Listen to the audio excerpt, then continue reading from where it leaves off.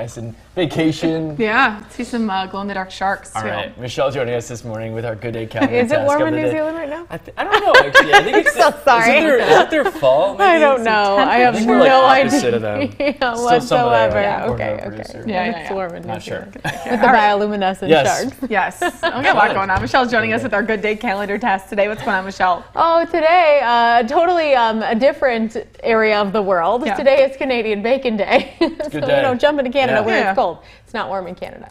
So today is National Canadian Bacon Day, which leads us to our Good Day calendar task. So the task, if you didn't eat breakfast yet, or you can move this to a different meal of the day, make an egg muffin breakfast sandwich. Ooh, yeah. So I wanted to do a little research for you on Canadian bacon. I mean, we all know that it's slightly healthier than regular bacon, so you don't have to feel like as guilty about it.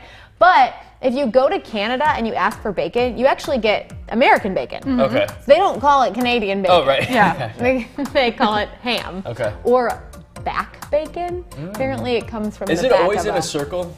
Yeah. That looks Okay. good. I think so. So I made these. This is my story about Wow. Canadian bacon for you. This is my egg muffin. I did not make them recently, so sorry, they are not available for you. So every year, my family does this New Year's resolution brunch. I think I've explained it to you guys before. Yes. You bring an item that represents your New Year's resolution. So this was maybe 2017. I wanted to go on airplanes more, and every time I go on an airplane, I get an egg McMuffin. So that was where my brain was what's going funny? with that. I always treat myself to McDonald's is always like so expensive in the airports, but Yes. I always treat myself It's just either like if it's it's early comforting. egg McMuffin or if it's later I get like the spicy chicken sandwich. Yeah. But You have to. So what I did was I made a bunch of these, and then I froze them after the party, which ones were not eaten yet. But let me tell you, they're so simple to make. So I just want to tell you that really fast. You take an egg or a muffin tin, like as if you're going to make muffins, and you put an egg in there for about 15 minutes in the oven at 350. You can put salt and pepper, whatever. It just cooks. You spray it with Pam. That's nice. but You the don't have egg to just worry cooks. about it. Yeah, so then you Yeah. have the egg layer, and then all I did was in the oven, like toasted a bunch of muffins, English muffins, and then you just make them, and then they're just done. And you probably made that